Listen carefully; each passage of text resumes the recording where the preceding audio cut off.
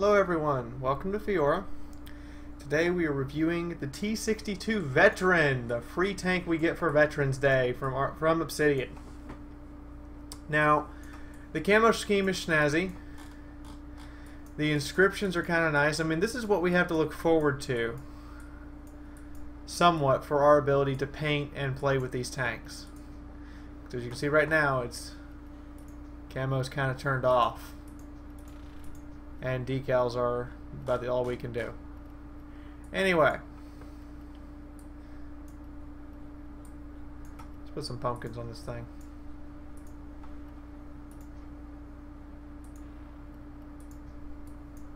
So, what can we say about this tank?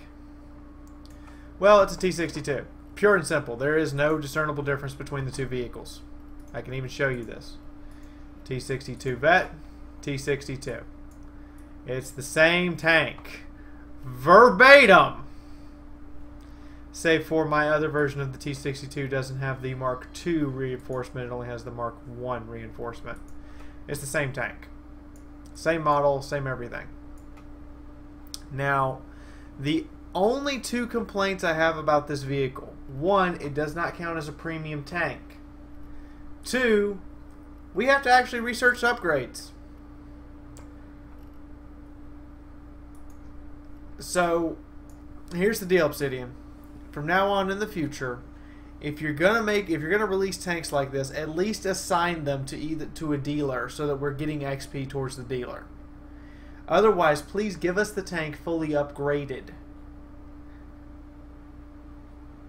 One or the other. I mean, that would be nice. Now, I understand not making it a premium tank because that's how you guys make bank. Fair enough. But it's not really acceptable for us to grind out XP and then not be able to convert said XP, and on top of that, for it not to count towards either of our dealers. So in the meantime, we're actually going to compare it to its cousins. Now, these three vehicles are fully upgraded and all equipped with the same tank commander in my garage. Let's take a look at it versus the Leopard 1. So against the Leopard 1, you have higher alpha damage, slightly lower penetration, slightly lower damage per minute. Something to take into account. The Leopard 1 will reload faster than you. And that is his advantage. That is what he needs to take advantage of. However, you have something the Leopard doesn't. Armor. A lot of it. And you can really take advantage of the fact you have a shit ton of armor. 242 on the turret with the sloping comes out to something obscene for armor capabilities whenever you're shot at by equal tier tanks or lower tier tanks. The hull, however, yeah, you need to cover that up as much as possible. Don't rely on the hull to bounce shots, rely on the turret. Hit points wise, the Leopard wins out, but you have to remember you're going to poke less because you have a longer reload and because you do more damage per shot, particularly with your heat shell that can roll up to 500. Camouflage wise, you're actually harder to see, but your vision is so much shorter than the Leopard 1. The Leopard 1's vision is AFV levels. So you will be outspotted by the Leopard 1, but if you're not moving and behind a bush, you might be able to sneak up on him. Your traverse speed on this tank is really good. The turret and hull traverse are amazing compared to the other MBT counterparts, but your overall top speed is not. You're a little slower, and your accuracy is not great compared. Well, it's good, but it's not awesome compared to the other two MBTs, and we're going to get into why. So, yeah, you aim slower, you take longer to load, you're not as accurate, and you don't have the depression. What do you have? You have turret armor. Make sure you take advantage of that turret armor. Now, let's compare it to the M60. M60-wise, I mean, hands down, you win alpha and damage per minute contests. You also have more turret armor. Your turret is more reliable at bouncing shots as well, both from the front and side. Your hull... Here's what I have to say about this. Your hull technically has better sloping. However, your hull technically also has less armor, so it kind of works out where the Patton has better hull armor and better all-around armor. but your turret is pretty indestructible. Camouflage-wise and vision-wise, well, you match the Patton, and you are completely invisible compared to the Patton. You will spot him first. You're also faster, more maneuverable, and your traverse speeds are better both for hull and turret, flat out. The difference here is the Patton will fire his second shot before you do. Always remember this in the Soviet and Russian style MBTs. You will have to wait. You will have to back up and take cover. You cannot sit in an open brawl because you will always have less HP and you will always fire slower. Your shots will do more damage, and you need to figure out ways to take advantage of the higher alpha. Now, that said, you have the worst gun depression out of all the Tier 3 MBTs, period, end of story, and it's the same with the regular 62. And you have the worst accuracy. However, the Patton has a longer aim time. You can take advantage of that. If you're making the Patton have to move, he's likely to miss his shot. So keep that in mind. So now that I've said all this, and we've gone over it, we're going to take a look at the armor diagram real quick. You can see armor's not bad. Commander-wise, I recommend Victor or Freya. I don't have Freya unlocked yet, but I know her from the early access, and I would recommend her. Or Victor. Retrofit, I advise the hull reinforcement and the chrome barrel lining to make up for your accuracy and to increase the already massive amount of damage you do, and to give you enough hit points to be able to survive the battle longer. I recommend this, the consumable, standard consumable loadout. For those who are wondering where Freya is, she's actually on the M109 here. I'll show you guys on the upgrade screen. This is the other good option for main battle tank commanders, but you have to go through the artillery to get it, so bear that in mind. In the meantime, let's go take a look at some gameplay of the T-62 veteran, shall we? This gameplay and Alright guys, so I actually did this with my league team, so that's Babseed and Lisker Wolf, for some reason who are members of Cynics.watt, and we are testing stuff out. Now Lisker pulled a bonehead and accidentally exited the garage and had no way to get back in. Lisker, you bonehead. Watching you. Also have a potato though.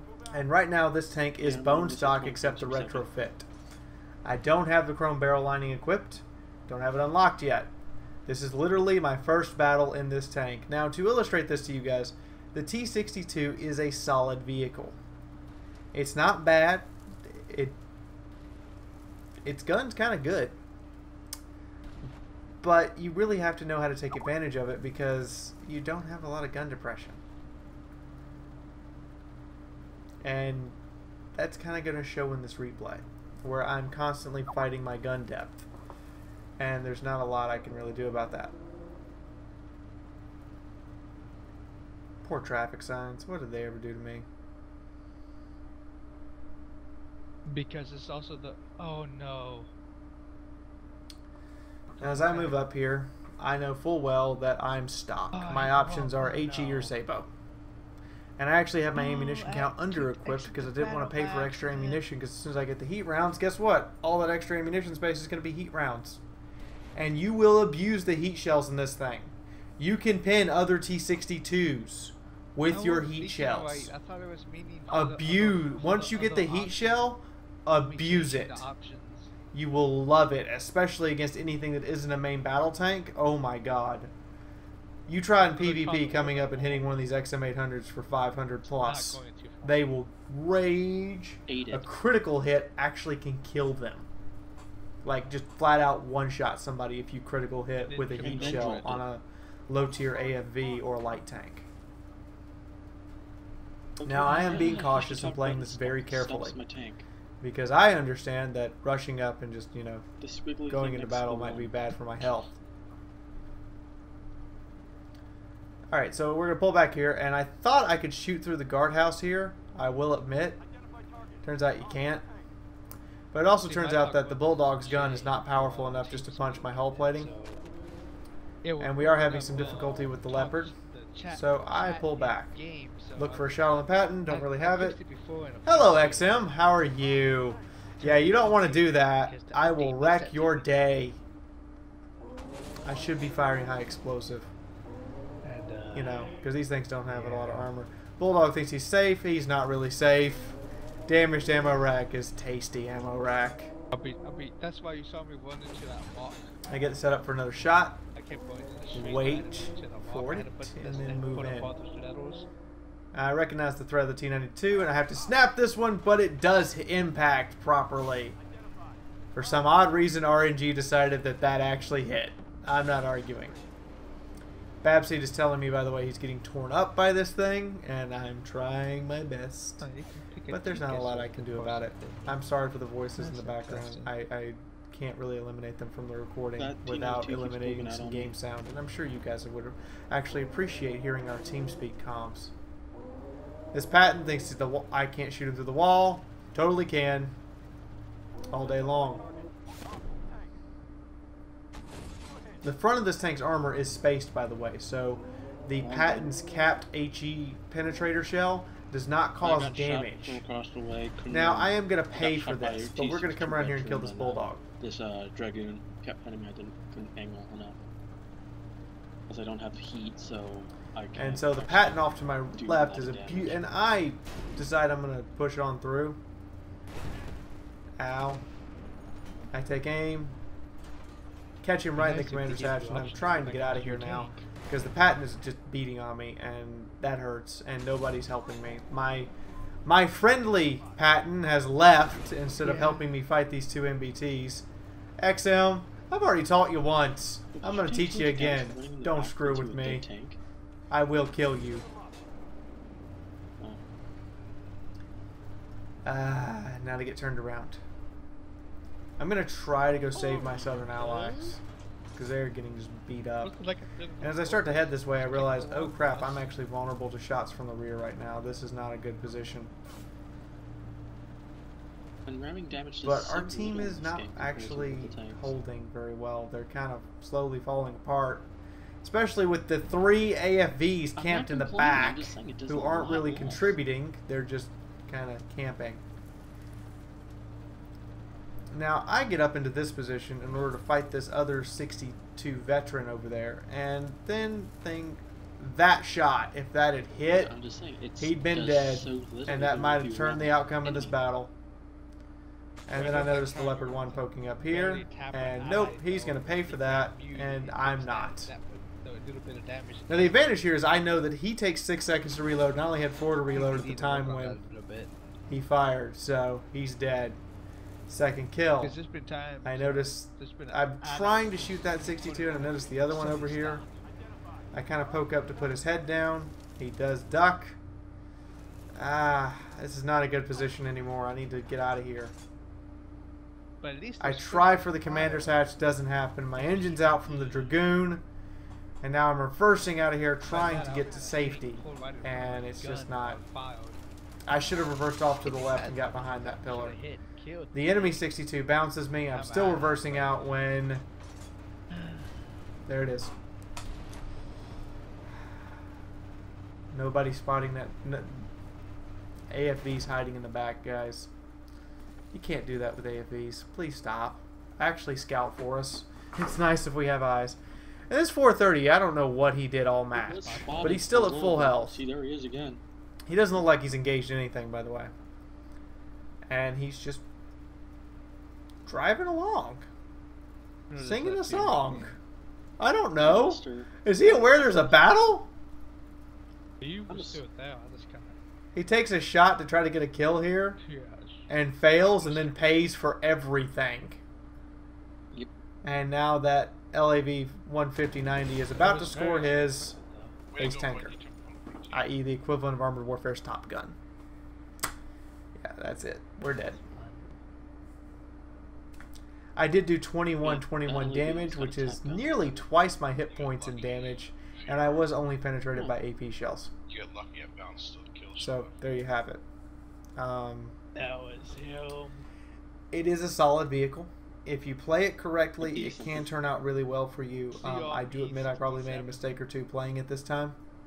But I figured I would take it out and make sure I did it stock for you guys.